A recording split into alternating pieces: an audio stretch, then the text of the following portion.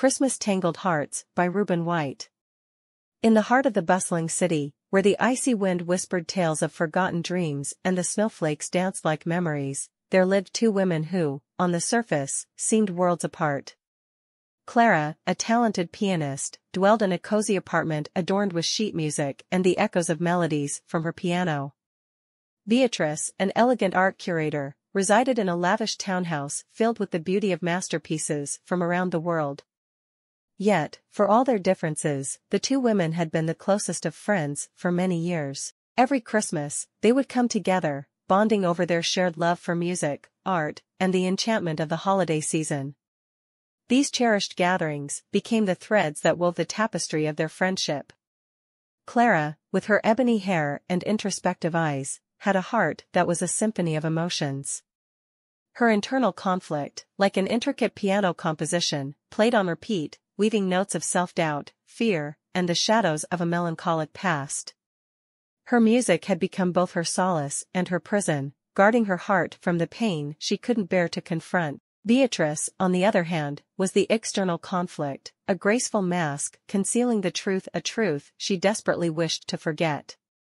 She had immersed herself in art, using it as a shield to distract her from the haunting memories that lurked in the corners of her mind. Her life was an endless gallery of distractions, a masterpiece of diversion. As another Christmas approached, an unexpected invitation arrived in the form of an elegantly designed card. It was an invitation to a grand charity gala that would showcase Clara's musical talents and feature Beatrice's prized art collection. Clara hesitated, torn between her desire to share her music with the world and the fear that clawed at her heart. Beatrice saw the gala as an opportunity to maintain her carefully constructed facade and guard her secrets. The weeks leading up to the gala were filled with anticipation and apprehension. Clara practiced her pieces with fervor, her fingers gliding over the piano keys like whispers of hope. Beatrice meticulously curated her collection, ensuring that each piece was displayed with perfection, each brushstroke aligned. Outside, the city transformed into a winter wonderland. The streets were adorned with twinkling lights, and the shop windows displayed festive scenes. The metaphorical snowstorm outside mirrored the tempestuous emotions within the two friends. Their shared history, once a source of solace, now felt like a heavy burden. On the night of the gala, the grand ballroom was bathed in soft, golden light. Clara wore a resplendent emerald gown that accentuated her grace, while Beatrice exuded an air of sophistication in her midnight blue attire. The room buzzed with the chatter of the city's elite, and the anticipation was palpable. Clara took her place at the grand piano, her heart pounding like the rhythm of a forgotten melody. As her fingers caressed the keys, the first notes flowed from her soul. The music, an intricate composition of emotions, filled the room.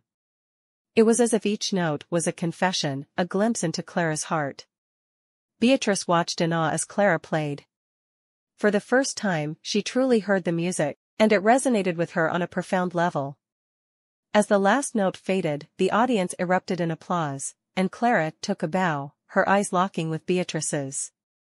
After the performance, amidst the applause and accolades, the two women found a quiet corner to talk. Clara's heart trembled, and Beatrice's facade began to crack. The room seemed to fade away as they bared their souls, sharing their fears and regrets. In that vulnerable moment, the past rushed back, like a torrent of memories. They recalled the Christmases they had spent together, the laughter, and the tears. As the truth of their tangled hearts emerged, Clara and Beatrice embraced, tears of forgiveness and understanding glistening in their eyes. The gala continued, but it was no longer about maintaining facades. It was about celebrating their newfound sisterhood, the love and connection they had discovered in each other. The rest of the evening passed in a whirlwind of laughter, music, and shared memories. As the clock struck midnight, signaling the end of the gala, Clara and Beatrice stepped out into the winter night, the snowflakes falling gently around them. Their hearts, once entangled in the past, were now free to embrace the future. The magic of Christmas had woven a new melody into their lives, a melody of love, forgiveness, and the beauty of finding harmony in unexpected places. And so, in the heart of the city, where dreams were whispered and memories were made. Two women, once the best of friends, now embraced the title of sisters, their hearts entwined like the most beautiful symphony of all life itself. With the gala as the backdrop, their worlds would collide, and the metaphorical snowstorm outside mirrored the tempestuous emotions within. Tensions would rise as secrets threatened to unravel, and Clara's music held the key to unlocking the truth.